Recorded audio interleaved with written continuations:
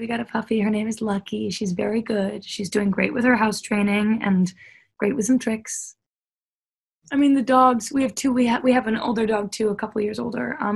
And they've been wonderful. I mean, it's like in the beginning when we first brought the new puppy home, it was a little bit like, whoa, right, this is so much work. But you know, the great thing that's better about dogs than children is it quickly gets better.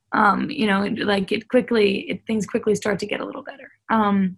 And they only destroy your sleep for like a month and a half rather than, 2 months rather than, 7 years or something like that. But it's been really great. It's been really great. And I've been continuing to write with Jesse through this time, and that's been great. And I've been writing a lot, but really the biggest thing that I got to do during this time period that I haven't gotten to do for a while is probably what am I talking about? Oh, is probably connect with my little sister. And my I've gotten to spend a lot more kind of day in, day out with my little siblings than I have since I left high school.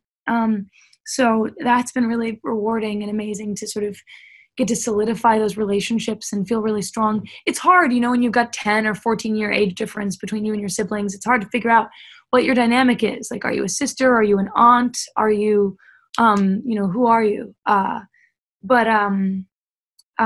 But we've figured it out pretty good during this COVID time together.